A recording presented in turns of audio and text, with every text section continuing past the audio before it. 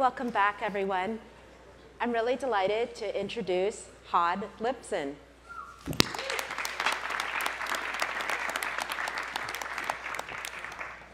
Thank you. So I want to talk today about a taboo topic in robotics, a topic that you'll never hear about anywhere else, and that is robotic self-awareness.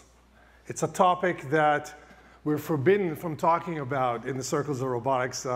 It's one of those really big challenges, and I'm kind of surprised because self-awareness, consciousness, is one of the three big questions of origin, and the other two being the origin of life and the origin of the universe. And we've made quite a bit of progress on the origin of the universe and the origin of life, and we have pretty interesting and simple theories that explain almost everything. But when it comes to consciousness, self-awareness, the reason we're all here talking to each other and thinking about things, we've made relatively little progress. It's sort of the elephant in the room when it comes to robotics. Now, we've been fascinated with this for a century, at least, or more. We've been trying to build these amazing robots that are self-aware. This is Mars 1939.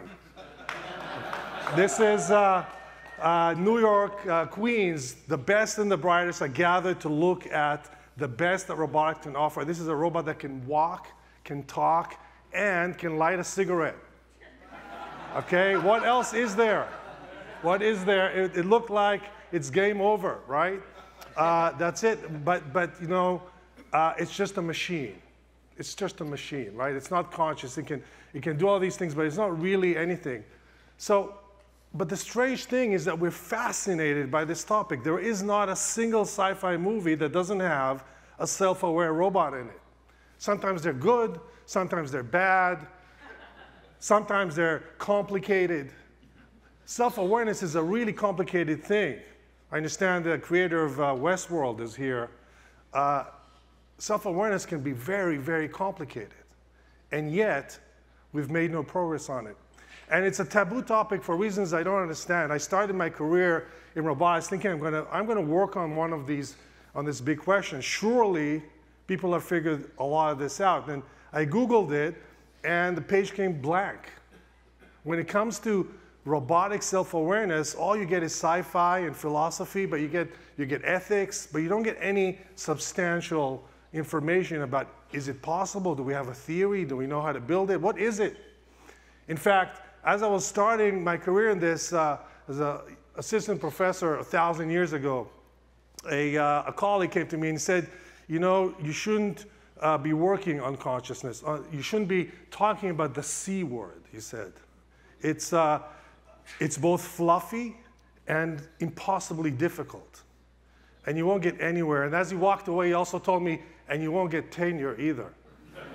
All right, so that was enough. And I did other things, and I try to make robots that do backflips and all kinds of other cool things. But it nagged to me, can we make progress in this thing? And, and there's no excuses. We have computing power.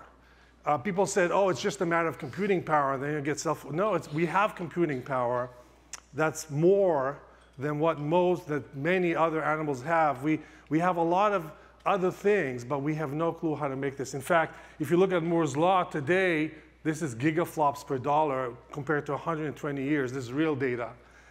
It's embarrassing that we haven't made progress in this area. Look at where we are today compared to 2012, 10 years ago, almost indistinguishable from 1950s. They could say they don't have enough computing power, but we do. What is it? What's missing? We have made incredible progress in deep learning, and we can tell the difference between a cat and a dog, and all kinds of amazing things that have transformed every aspect of every industry and every market. But we're no closer to making intelligent, self-aware machines. Sure, we can make robots that can do backflips and incredible things, but nobody would claim that this robot is happy having accomplished this thing. It's not even enjoying this. So what is it about emotions, and can we do this? Some people tell me, okay, it's about art. Robots are not going to be self-aware until they can create art. Although somebody told me a little bit high. I think he came and told me, you don't need to be self-aware to create art. That's interesting. But I built a robot that pays. This is a robot I have in my living room, and it creates art. In the beginning, it wasn't very good, but it's learning. It's creating pretty amazing things on its own. This is a painting of my cat right there, created by this robot. I cannot paint my way out of a paper bag, so I'm not teaching it how to paint. It's learning on its own. It's actually on it's walking through New Delhi right now in Google Street View, and I don't know what it's going to paint when I come back home. So it's kind of interesting to see. But it creates art, but it's still not anywhere close to sort of enjoying the art, right? I recently gave a talk in Brooklyn about robotic art, and I was booed off the stage. Not because I said my robot creates art, but because I said my robot was an artist. Because there's something that we hold very dear about creativity and about emotions. And this idea that a machine can have emotions is almost sacrilegious. So what is it? We can make robots that can fake emotions, like these robots over here that actually supposed to look at me, but they're looking at you for some reason. They track, they make emotions, they make faces. There's something magical about a robot that smiles at you, but it's still faking it.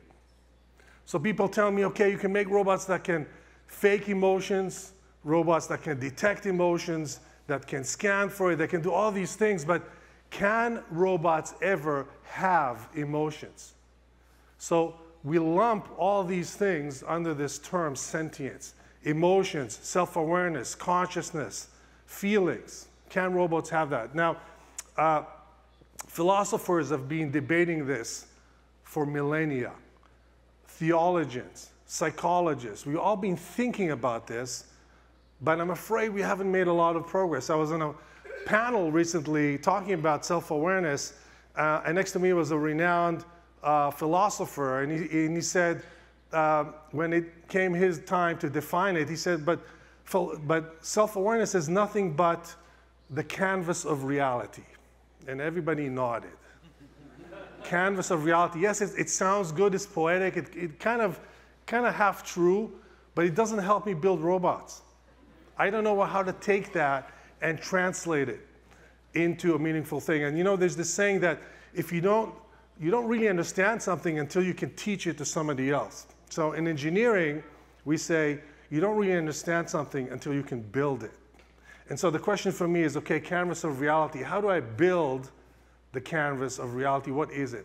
So we went with a completely different definition, a very practical engineering definition of self-awareness. I'm going to tell you what this definition is today. You ready? The origin of self-awareness is the ability to imagine yourself in the future. That's it.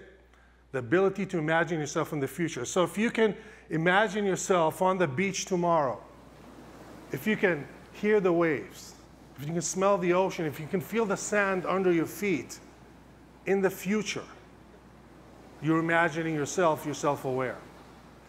It's not a black and white thing. A dog can probably already taste this food before it's tasting it. So a dog can imagine itself into the future, but the question is how far into the future. A dog can probably imagine a few minutes into the future. So a dog will save and bury a bone. We can imagine ourselves into retirement, so we save for retirement. We can imagine ourselves into the future with incredible fidelity, lots of different ways, and we can see ourselves in the future, and that, I argue, is what self-awareness is. And it's not just a philosophical thing, it's an incredible evolutionary advantage. If you need to cross this river here, you can imagine where you're going to put your feet, where you're going to step. You can see yourself crossing this thing. You can look at this tree here, and you can imagine how you're going to climb it.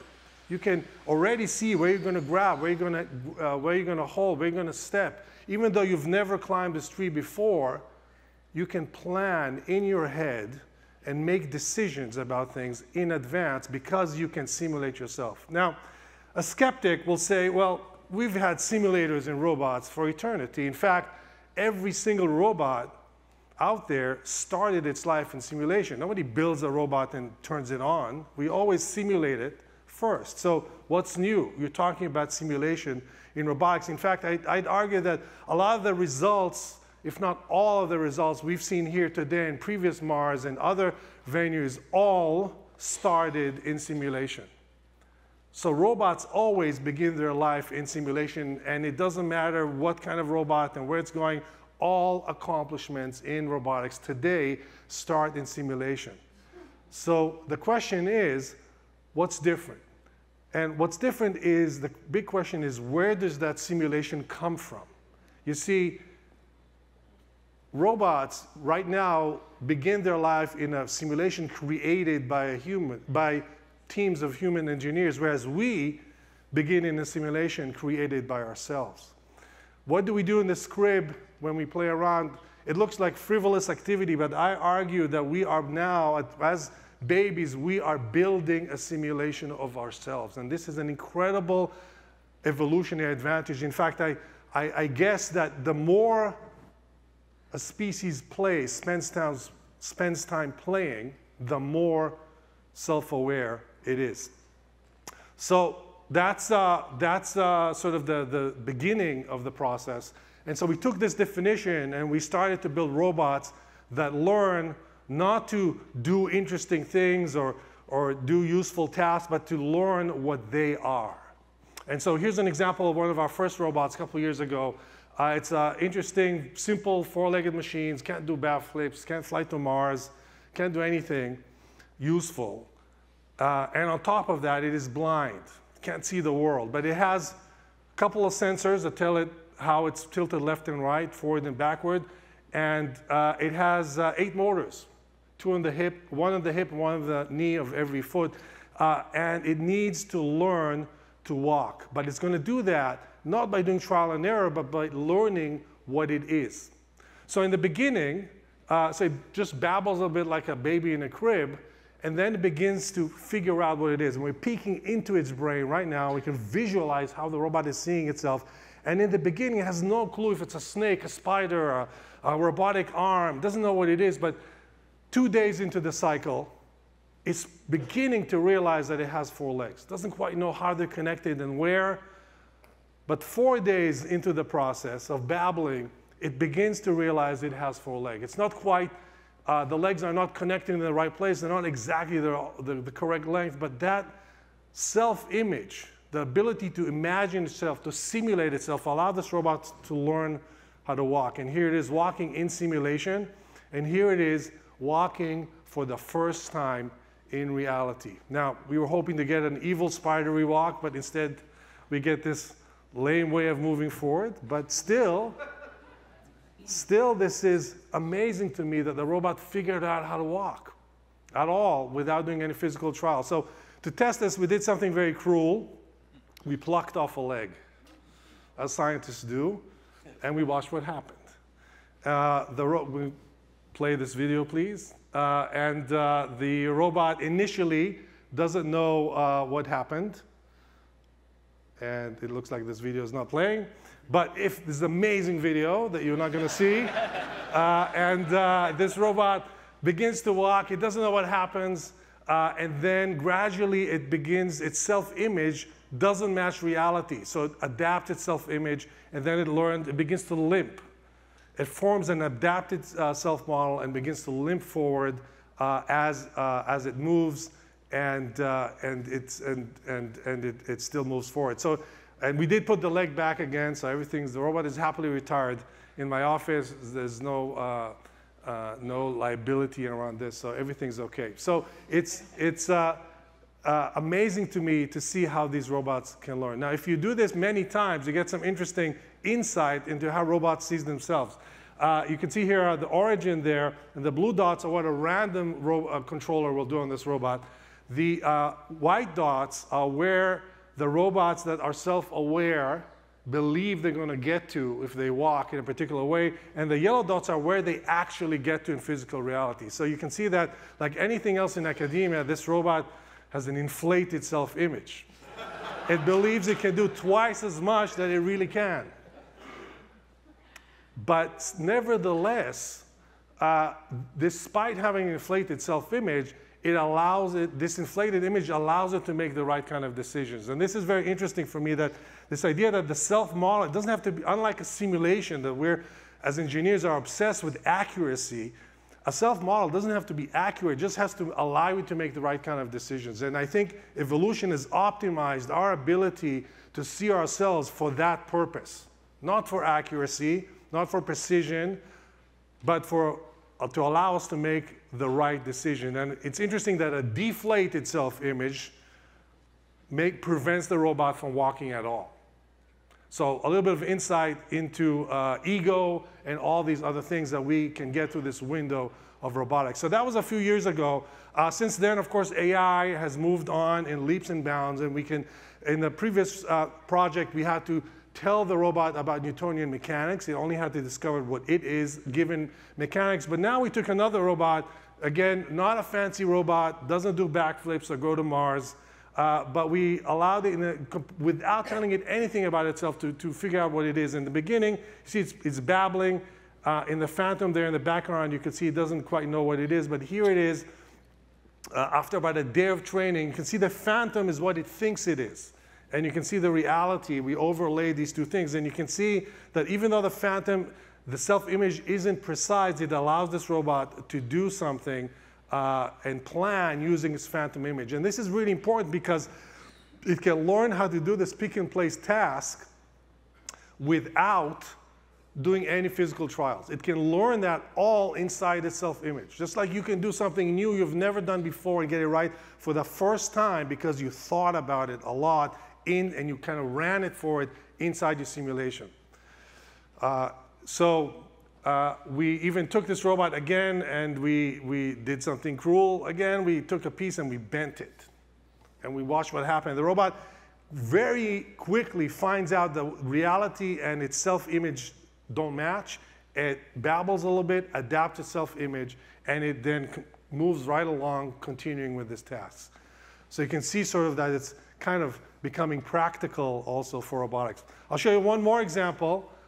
This is a robot that, these are, actually I'm going to do this live demo, hopefully this is going to work. We have two robots.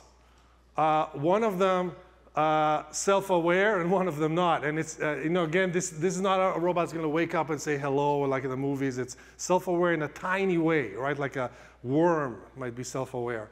But we have two robots. The green robot, they both spend exactly the same amount learning of time learning how to walk. The green robot does an hour and a half of training of learning how to walk in physical reality. Trials and error, reinforcement learning, all that kind of stuff. And as any roboticist will tell you, an hour and a half is not a lot of time for a robot to learn how to walk. Right? This is really hard. But it still makes an effort. The black robot spends exactly the same amount of time, the same amount of effort, the same amount of data collected in the physical world. But it doesn't use that data to learn how to walk. It uses that data to form an image of itself.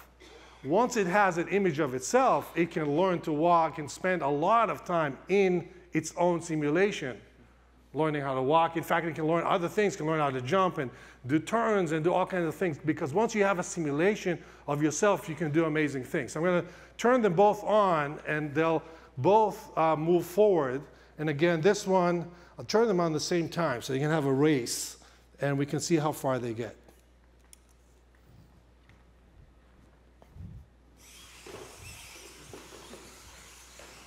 Yes. So this is what you get from 1.5 hours of training to learn how to walk. And this is a better use of data. You take that same amount of data, exactly, one-to-one, and you use it to create a self-image. Now, of course, if you had an infinite amount of data, you could do an even better job. So what we did, we were really interested in understanding what is the ratio, to quantify the benefit of self-modeling. What is the benefit of being able to imagine yourself? So this is a simulation version of this one.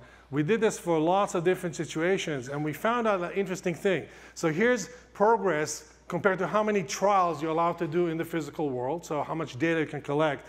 If you don't have a self-model. If you have enough data, you can do pretty well. If you don't have enough data, you sort of use your data and you get to where you get. But the interesting is that if you only have a small amount of data, that gap is huge in terms of what you can do with that data. If you have an infinite amount of data, you sort of outperform or you reach the same level.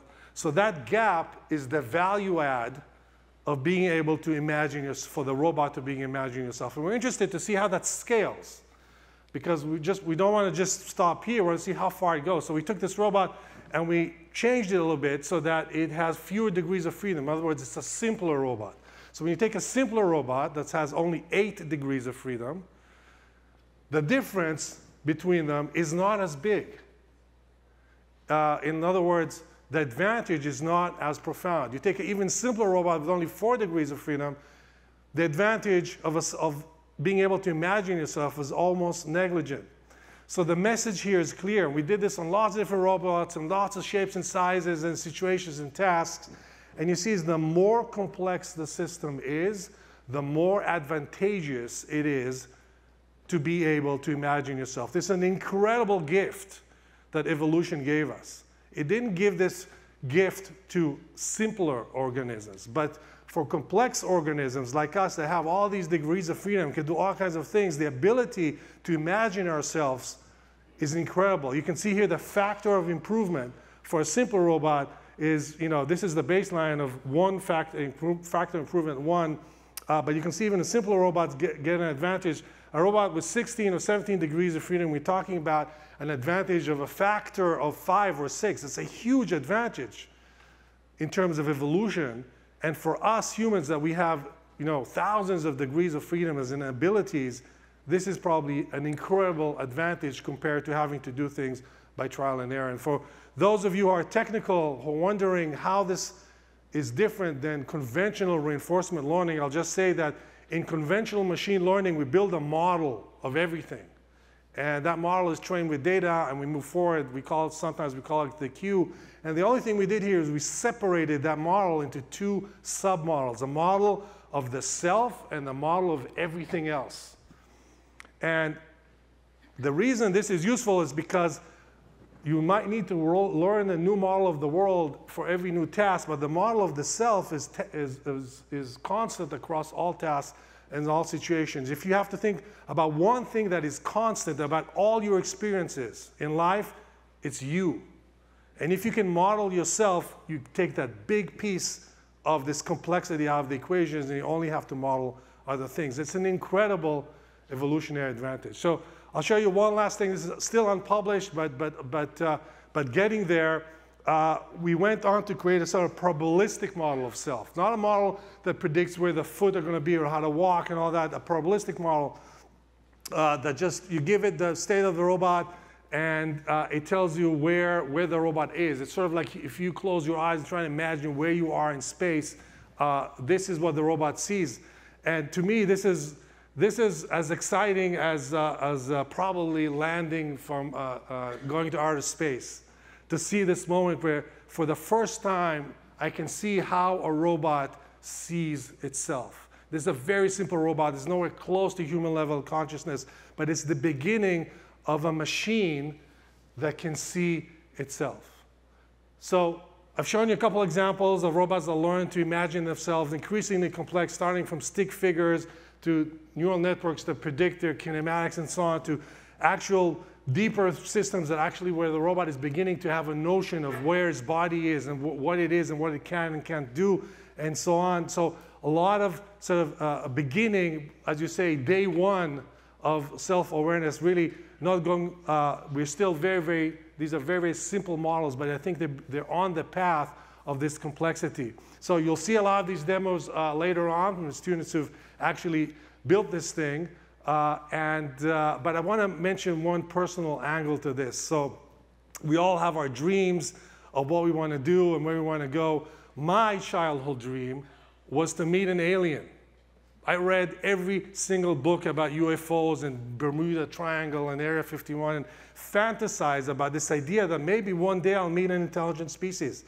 What it will be like. How do they think? What do they think about the world when they can see in colors we can't see? And hear frequencies we can't hear and go places we can't go? What do they know? What would their art and poetry be like? What will their emotions be like? Now today, I know that I'm probably not going to meet an alien species coming out of space, but I will probably meet an intelligent species, except that it will come not from the outside, but we will build it. Thank you.